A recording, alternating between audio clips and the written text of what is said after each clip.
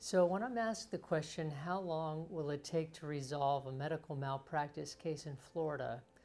What I tell my client is that every case is different. And it takes a long time, especially with a medical malpractice case, because typically they are vigorously defended by the other side.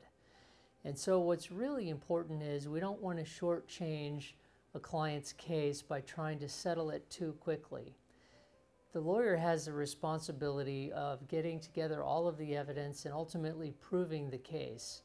And so it's very important that we take our time and we do it the correct way, that we do it the proper way, and that we equip ourselves to present a case thoroughly at trial.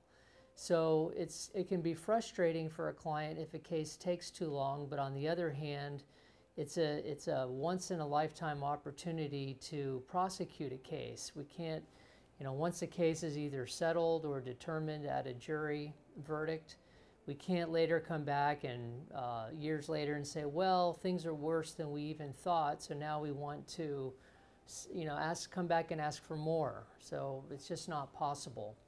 So, but the most important thing is that you hire an established, experienced trial attorney who can help you navigate the difficulties and the intricacies of your medical malpractice case.